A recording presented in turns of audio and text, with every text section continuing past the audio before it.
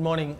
You're here in MGM Hospital. Today we're going to show a Rotapro case. There's been a number of Rotapro launched in the country in the last couple of days. A few very good centers in Delhi have done, and Hyderabad. In Chennai we have launched two, but today everybody's question is, how does Rotapro really help patients? Because it's the same burr, it's the same treatment, it's the same outcome, which is absolutely true. But that's what we're going to find out today. How is it going to make a difference to the therapy? How is it going to make a difference to patients? Today we're going to demonstrate a single operator Rotapro, how you can actually do a rotablation single operator. You don't need a double operator, which has been there for some time, but we're going to demonstrate today.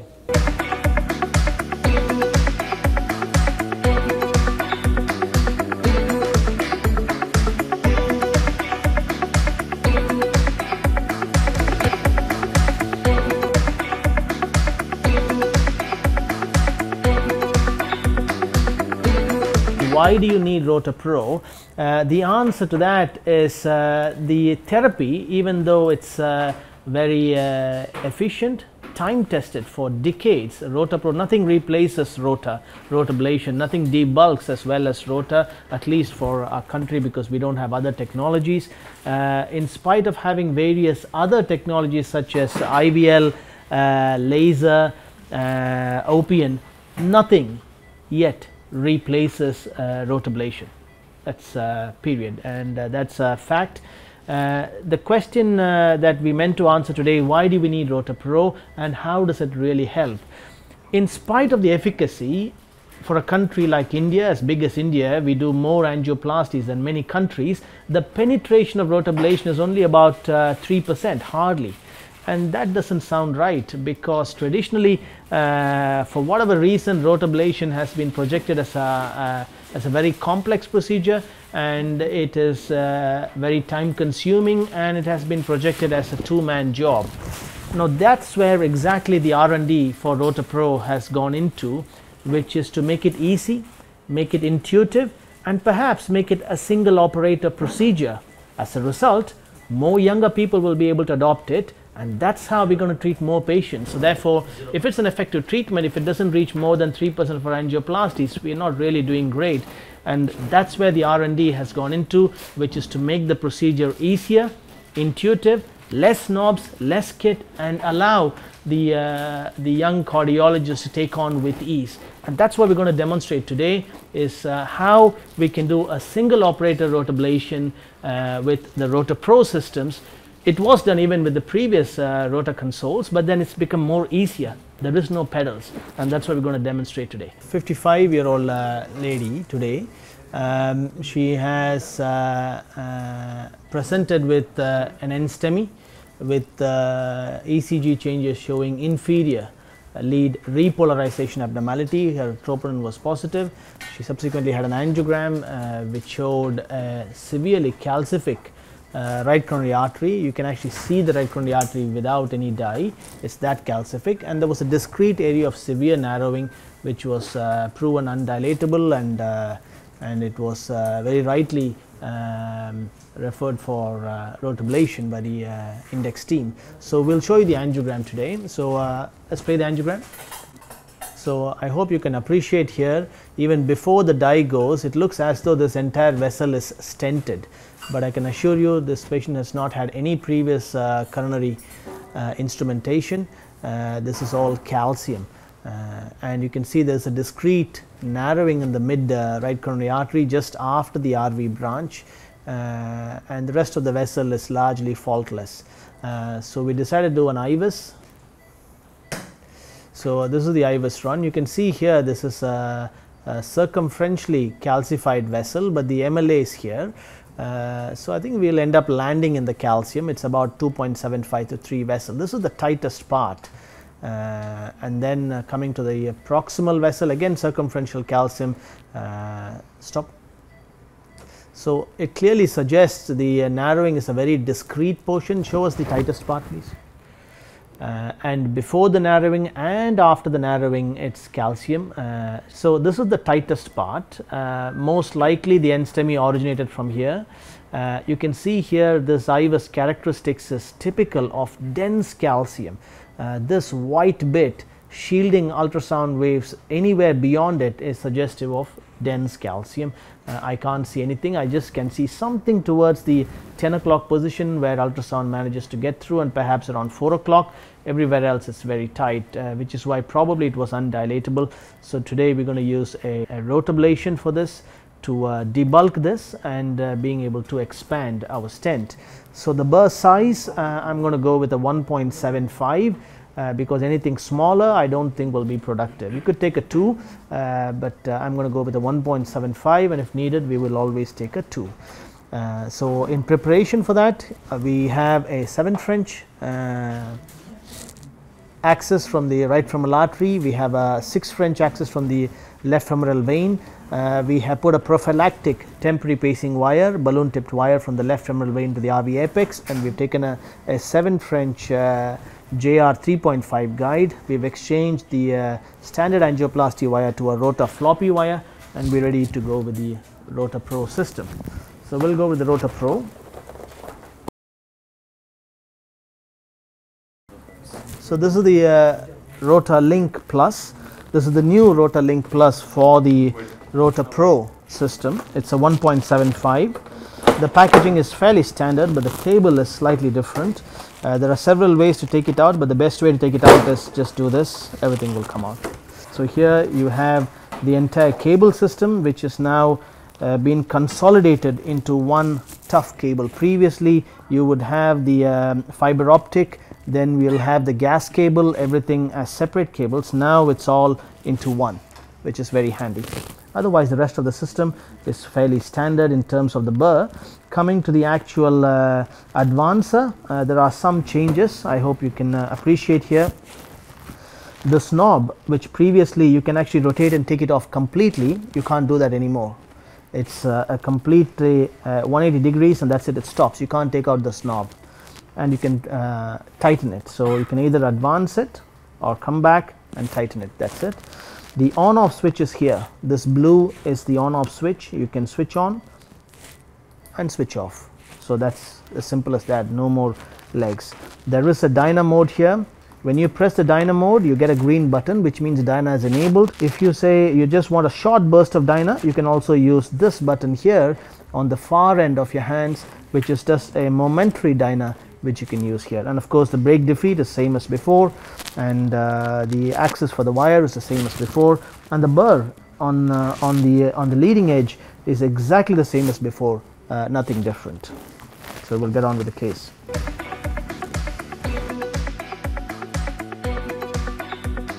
Okay, so we have taken the 1.75 Rotapro link, and this is the advancer. You can see here I've just arranged everything in such a way where I have the guide on my left hand side, I have the advancer on my right hand side. I have curled the rotor wire here, I don't know if you can appreciate that, and I have left my rotor actual cable curled nicely in a large circle so that everything is accessible to me. I don't need a second operator to advance this. So what we're going to do is now just advance the whole thing, but before that you want to make sure it's going to work. And just to demonstrate here, as I told you, we have the dyna button here. When you switch it on, this becomes green, and if that's the case, when you press this, you'll get dyna just about 60-70,000. So when I press the dyna activate, you're going to get it at a low speed, just to allow advancing and removing of the burr. When you don't want dyna, you switch off, like how you would stick on the pedal, and then when you want to go with full rotor, here it's at 160. 160 is standard, it kicks off at 160,000 RPM, and then you can switch off. So I can see the drip, all is well, so we can get on into it. So we'll advance the wire as you would normally. For perhaps operators who've been doing rotor for some time, you will feel a withdrawal of no foot pedal, which is something I'm getting used to also. I think everybody will have to get used to it, but it's very intuitive for the new user because it's very easy. There's one less thing to worry about, which is the foot pedal. So I'm just waiting to see the wire exit through the opposite side. Again, you can see I have not moved, and nobody else have moved here either. So the wire has come out here, the ACT is 322, so everything is left here, so we don't need to do anything. So you can see here on the other side the wire has come out as standard. So all I'm going to do is you clip it on to your wire clipper, and then you will defeat the brake that you would normally do. Yeah, so I think that makes sense. What you would normally do is what I have done here. I've just defeated the brake using the wire clipper, which means as we advance, this wire is going to come out. I hope you can see here that this is coming out nicely. Now next thing I'm going to do is there's two ways of doing it. One is you can go on dyno, or you can just advance it looking at the fluoro. I'm constantly looking at the fluoro, making sure the wire position does not move as I advance. If the wire also advances as I advance the burr, then I'm going to control the wire by holding it here or pulling it from here, one or the other. Yeah. So my O-ring is open, so I'm just advancing it, and you can see here as I advance, my wire is coming out here. So you don't need another person here. If you want, you can activate the Dynaglide if you're too worried. If you're not, you just have to advance it. And here I'm going to stop here. You can see my wire is slightly advancing. I don't want my wire to advance. If that's the case, I'm going to do this. So you can see here, look at my hands. I have my right hand on the wire, my left hand on the actual burr. So I'm going to do two things. So this is how you advance. So my O-ring is open, and I am pushing the rotor with my left hand and pulling the wire with my right hand, which means my wire there is absolutely static, and it will do the job. So I hope you can appreciate here. So that is single operator rotor advancement going fairly as expected. So here there's a little bit of resistance which sometimes you get as the burr is very close to the bend of the catheter. That's okay, you just have to activate dyno, and there you go. Okay, and there you go, you're out now. So I hope you saw that. So now I have activated my brake. I don't need the wire to be curled next to me, and I'm going to clip on my wire clipper onto the wire. Good. So we can switch off dyno. So we're all set to go now. So you can see here I've advanced the entire rotor system up to the coronary with just a single operator. You didn't even need a second operator or a nurse, anyone. But if you have it, it's fine, well and good. But if it doesn't have, it doesn't mean that you can't do rotor. You can do rotor. It's fairly straightforward. So we'll get on with the actual job. Okay. So everything is set. 160 is fine. So we'll get on. So now the wire has been clipped. My brake is on, so the wire isn't going to move. I'm just checking there on fluoro that everything is in position, and we're just going to advance the burr forward. So here we go. So that's the point where we want to treat. There's a little bit of deceleration here. There you go, there you go. I just went through. I hope you just saw that. I'm just giving a few polishing runs, and we're done. So we're just going to do a safety check now. You can see here it was good. We put the pacing on. We have pacing on now. This is an advantage. Of course, one could argue you can also get away, but it's safer to put the pacing wire, especially with a right coronary rotablation. So I've just done a safety shot. I'm happy, everything is okay. Perhaps we'll just do one polishing run for what it's worth, and then we're out.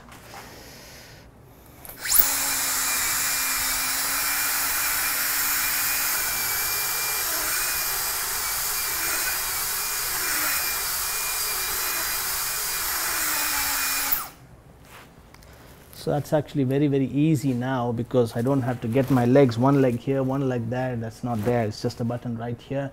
It goes on as soon as switch it on, as soon as switch it off, it goes away. So fairly straightforward. So now we're going to take it out. Now this is another important bit where traditionally one would say you need 2 operators, but we could do this with just a single operator. So what I'm going to do now is I'm going to take away my clip. I'm going to defeat the brake, and to defeat the brake, the usual standard technique, clip it on to the end of the wire, and we just stick it in. So now I want you to concentrate here what we're going to do to defeat the brake. So I'm going to keep my O-ring open, and as we pull the whole thing off, and I'm going to activate dyna. So my dyna is on, the green button is on, my O-ring is open. So constantly looking at it, I'm just going to take it out of my, pull it out into the guide, and once into the guide,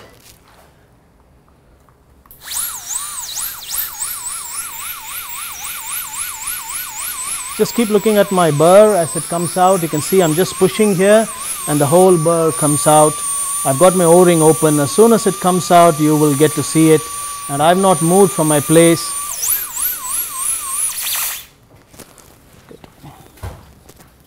So the O-ring is closed.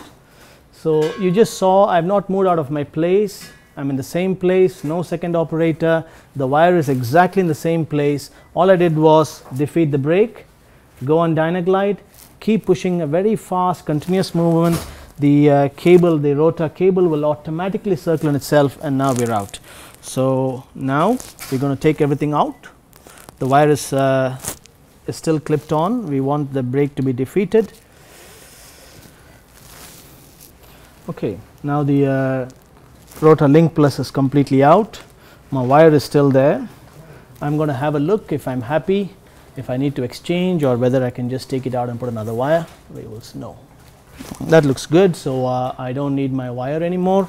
So my rotor wire is out. So I think that pretty much finishes the rotor exercise single operator.